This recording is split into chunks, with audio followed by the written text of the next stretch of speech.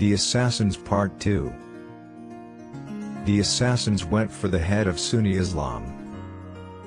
Numerous notables, viziers, and generals perished at the hands of assassins or Fidayeen poison cups.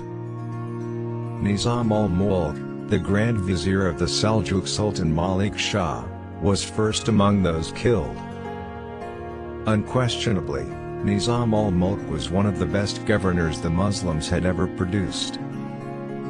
His well-known work Siyasat-Nama, which was written in Farsi, is a masterpiece of political and administrative art. Nizam al-Mulk was responsible for giving the Seljuk ship a secure anchor.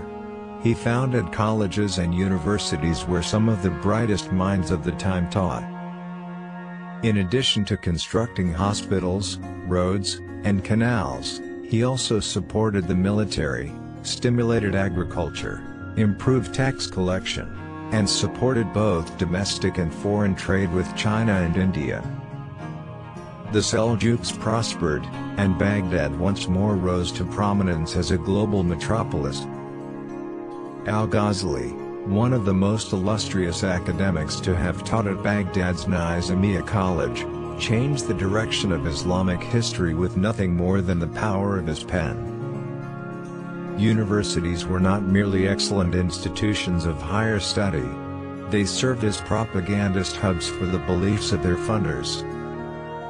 Similar to how the capitalist and socialist perspectives were reflected in the social sciences taught in the United States and the Soviet Union until recently, the political rivalry between the Abbasid and the Fatimid caliphs was reflected in the respective teachings of the universities in Baghdad and Cairo. The Fatimids founded Al-Azhar in 969 CE, not only as an excellent institution but also as a hub for Fatimid propaganda.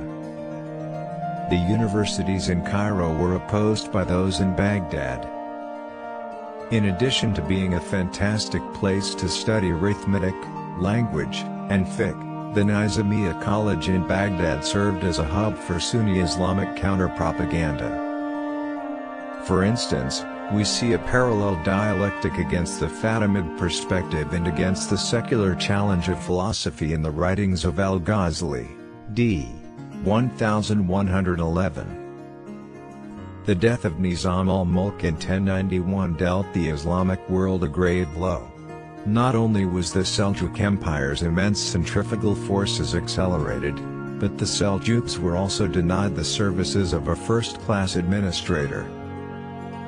Famous Mosul emirs Mu'tad, 1127, and Zengi, 1146, as well as the Atabek Imadatan were also victims of the Fidayeen. Salahuddin Ayyubi himself nearly evaded the assassin's dagger twice more a century later.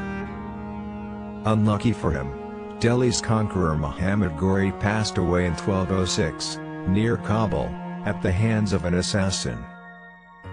The assassins were repeatedly attacked by the Seljuks, but each time, they managed to flee.